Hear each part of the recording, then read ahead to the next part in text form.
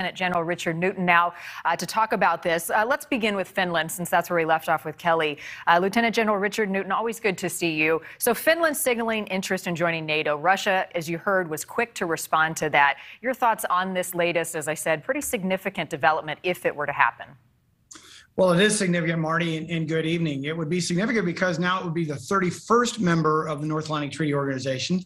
Think about this. 20 years ago, I think it would have been unfathomable for the population of Finland to consider, joining NATO. But since the invasion of Ukraine by Russia back on the 24th of February, my numbers tell me that the polling now among the Finland population, the adult population, is up to 53%, which is really a dramatic change from the last 5, 10, 15, 20 years. And so, as Kelly reported also, there have been aircraft intrusions, fighter aircraft intrusions over the skies of Finland, but also Sweden. Sweden is lurking out there as well. Both nations, and especially Finland, has a very capable military that would be very suitable aligned with the capabilities within the North Atlantic Treaty Organization. So again, there are many steps to get there, but it's certainly one that I think is dramatic and absolutely noteworthy. And as we look at the map there, General, 800 miles or so that Finland shares with the border of Russia. Given Russia's military capability, what we've seen them do stymied in much of Ukraine for the last 6 weeks in certain areas, is an attack on Finland or Sweden or Norway or, heaven forbid, anywhere else if they continue to look to push plausible? I think it is. And that 800-mile border, by the way, is not only a border that's ground, but also air. So there's lots of air defense that has to go along that border as well. But I think not only should we be concerned about Finland, of course, but the Baltic states writ large.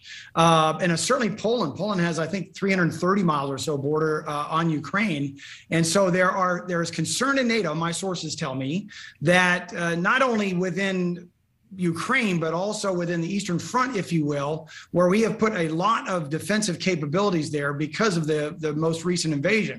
So that would be in play as well. So think Finland, obviously think the Baltic states, particularly Poland. I guess what I was getting at is about 15 to 20% of Russia's military might has been diminished. They're in Ukraine. Their focus is there. Are they capable militarily for another ground battle like we're seeing in Ukraine in another bordering country like Finland? I mean, the logistics of those challenges.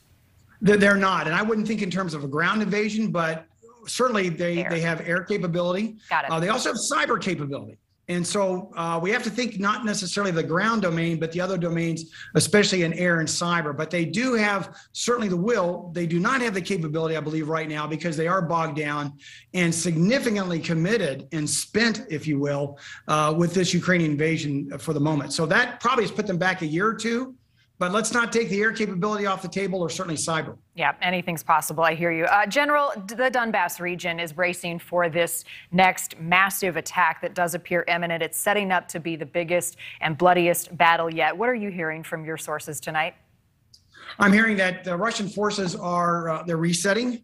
They've moved into Belarus. They've also moved into Russia. There are still some forces committed, but they've lost Kyiv. They're not going to take Kyiv. So they're now going to refocus, re-strategize, if you will, and move into the eastern part of Ukraine. And let's not forget the southeastern part of Ukraine as well. But nonetheless, what we saw earlier today, that pinpoint attack on that train station. Think of Chicago's Union Station being attacked and 52 people, men, women, and children, and elderly, killed as they're fleeing from a war scene.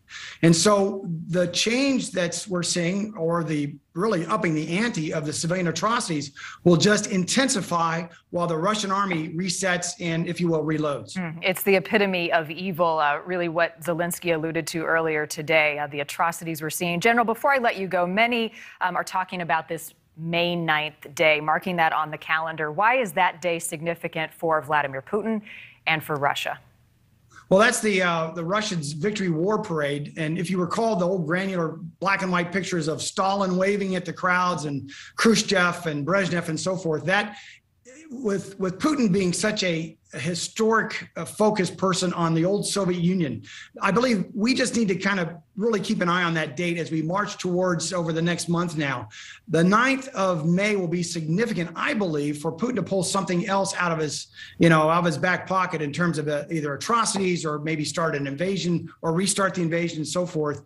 We need to I'm just coming up on the net and letting the American people know that that's a date that's coming, that it could compel Putin because of the historic significance of that date and his marker on his legacy with this invasion that hasn't gone so well, may want to put that date in play. And it's just more to, we'll see on that note. Yeah, about 4 weeks from now in the picture he looks to paint for the Russian people and for the world at this point. Lieutenant General Richard Newton, always a pleasure to have you on. I appreciate your insight once again tonight. You bet. Good evening, Marnie. Thank you. Thanks for watching. Click the red subscribe button below so you can get more of NewsNation's fact-driven, unbiased coverage.